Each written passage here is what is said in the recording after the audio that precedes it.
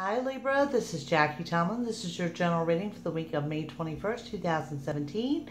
Don't forget to check out your weekend videos. And my next broadcast, I think it's going to be Memorial Day weekend, and I'll get a time and date up on that. If you're looking for a reading, just contact me on my website at www.ms-swami.com, and you'll find a link to that below these videos. And if you're enjoying the videos, please take the time to like, share, and subscribe.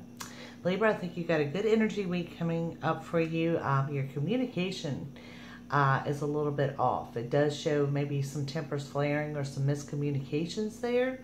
But overall, it's a week of taking authority, stop people taking advantage of you, and a week of good luck. So let's take a look. This is for Libra for the week of May 21st, 2017.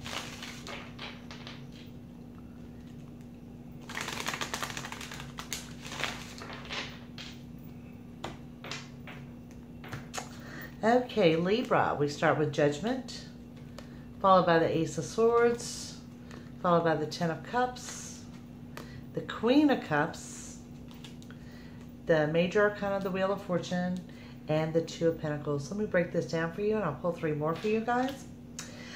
Judgment. This is where I'm seeing it's not you passing judgment over someone else, but maybe you're judging yourself too hard. It's a good week to get out of your own head, do your own thing, and just let things fall into place. This also shows that you're moving forward and that you have new beginnings. We see that here in the Ace of Swords. And the Ten of Cups shows that there is a happy home. Not exactly where you want to be financially, but things coming together on the home front. Now, moving forward, we have the Queen of Cups indicating that your balance is being restored. And then we have that Wheel of Fortune. Now, that Wheel of Fortune is indicating in you guys some restless energy, some scattered energy.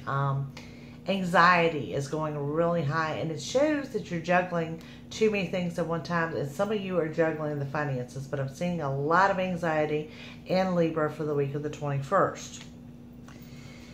Moving forward, we have the Ace of Cups, we have the Seven of Pentacles, and we have the Five of Wands, okay? Now, you're already under a new beginning, but I'm also being indicated that there's new beginnings in the love life. And really, you guys need to take action on this.